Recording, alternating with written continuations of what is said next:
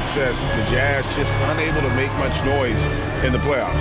Credit the front office for coming to terms with it and pivoting to a rebuild while they could get top value for their stars. You know, when Markkanen's in this deep, he should be dunking it every time. Back to Markkanen. Beyond the arc.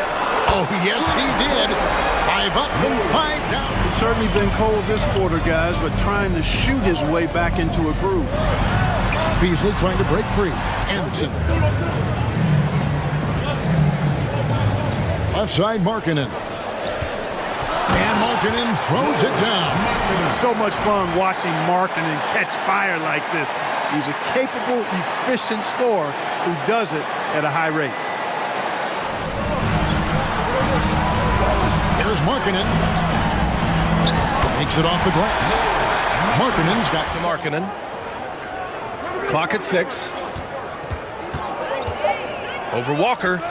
And that one's good. Markkanen's good. It's fairly automatic. Nothing fancy right there. Just takes his 2 points, moves on. Here's Markkanen.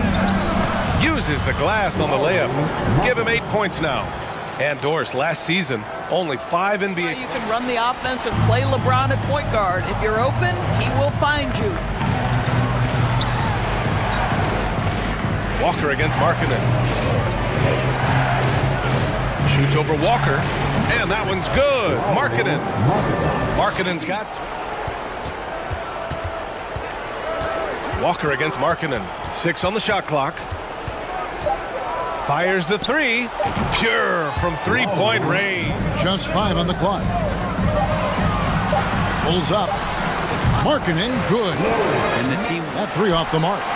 Looks like the game plan is they're willing to give him that kind of shot. It worked out for them this time, but if they give it to him again, I bet 3 points are coming.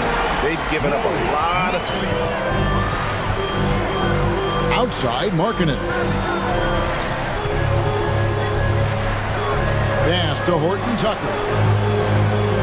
Back to Markkanen. Good on the triple. And the Jazz lead by 18. Yeah, they've only missed 1 out of their first 5 shots here in the let go of the rope. Giddy, no one around him. And a great assist by Gilgeous-Alexander as that one goes in. That elite passing ability, Giddy has the defense on its heels, and it gives him space to operate in the mid-range. Impressive job. Just about ready to get this one started. First, let's hear from Allie LaForce. Take a look at the starters for the Utah Jazz. Mike Conley out there with Jordan Clarkson. Then it's Kelly Olynyk. Then it's Lauri Markkanen. And it's Vanderbilt in at the power forward position. And for Minnesota, the Backs have gotten off to a perfect 4-for-4 start of the second. Conley passes to Markkanen. Oh, and again, it's the Jazz from deep. Gradually starting to put pressure on this defense. That's his second from downtown. Here's Russell. No good there. His inability to make shots has not brought this team down. That shows you their resourcefulness. Markkanen from long range. Hey, in 6 attempts, he's made 5. Talk about it. 2 important players that have already had a tremendous impact on this team. And Anderson over to help. Counted. Good. Markkanen's got 16 points now.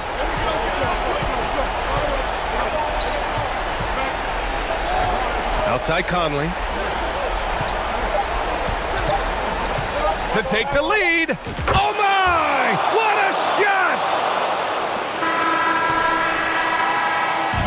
And so it's Utah who scraped by with the win. And this was right to the bucket. Zubac's the best to George. It's deflected. I think this is the next step for Markkanen, right? The ability to improve your defense and become a real factor. Sent it back. There's the 3. And the Jazz on nothing from Leonard. Mann's got 5 points now this quarter. Well, this is one aspect of his game where Kawhi Leonard has come such a long way. The ability to make guys around him better with his passing. Good.